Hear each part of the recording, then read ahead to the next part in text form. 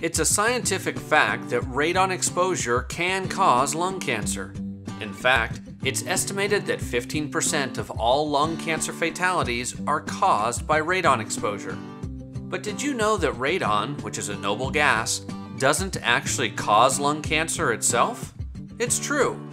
It's the byproducts of radon that can cause lung cancer. Let me explain a little further.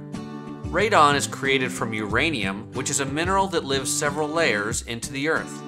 In its natural state, uranium can change into radium. During this transformation, the noble gas radon is released.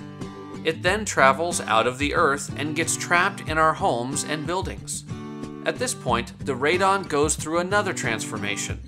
This time, new radioactive elements are released into the air.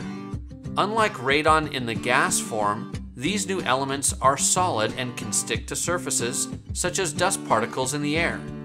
Attached or not, these elements can be inhaled by humans and pets. Once inhaled, the radioactive elements can mutate the DNA cells found on the soft tissue of the lung. These mutated DNA cells are cancer cells.